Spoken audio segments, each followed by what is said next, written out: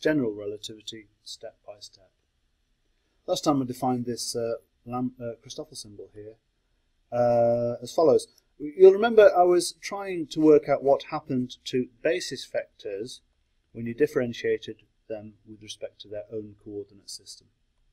And we took a linear combination summed over k, and the free indices here are I and j.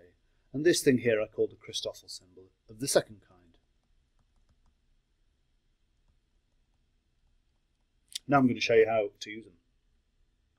Let's just say we want to take a differential with respect to xj of a vector v. Well, that's just di by di xj of vi ei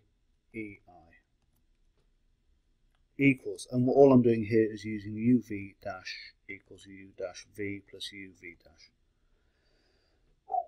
Di v, and I've done this about 4 times and I've got it wrong each time, so I'm going to have to be a bit more careful here. I think I'm going a bit too quickly. Di xj vi ei.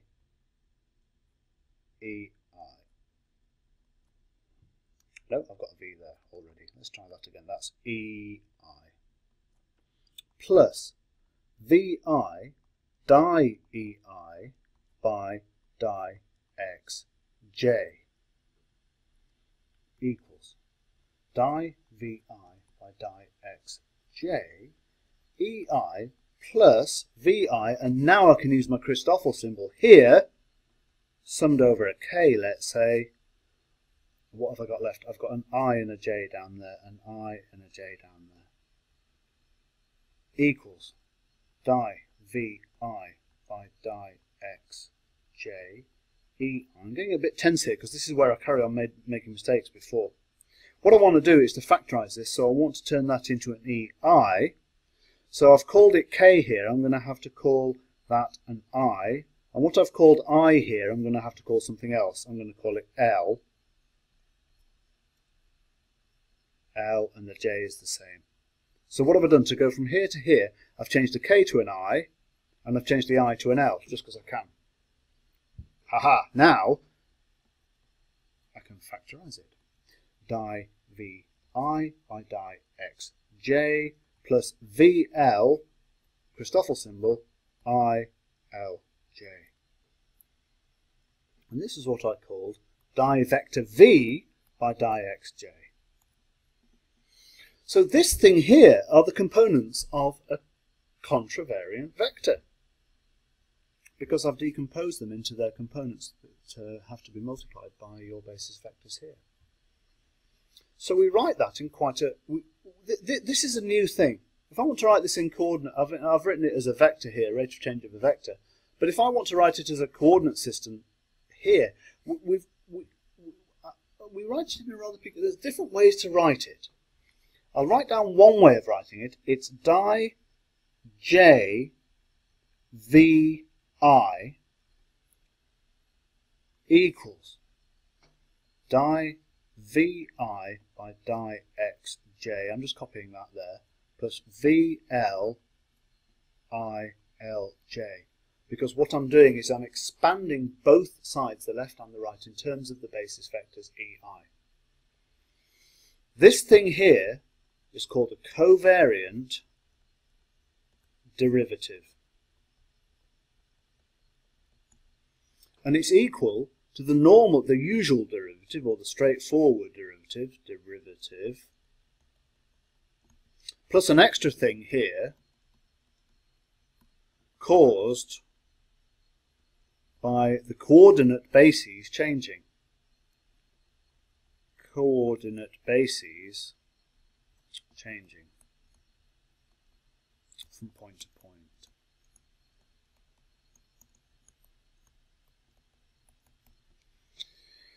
Right. At this point, I'm going to reveal that there are a whole bunch of different notations. I'm going to write it out again. I haven't quite decided which notation to use for the rest of the course. But let me just write out what I've written. Di j vi equals di vi by di xj plus vl, Christoffel symbol, IJL. This is notation I've seen. Other notations that I have seen are as follows. VI, comma J equals di phi I by di xj plus phi L IJL. I've seen that notation before. These are the same thing. Or I'm going to write down the same equation in different notation. I have seen, let me get this right, I have seen that JVI equals the same thing.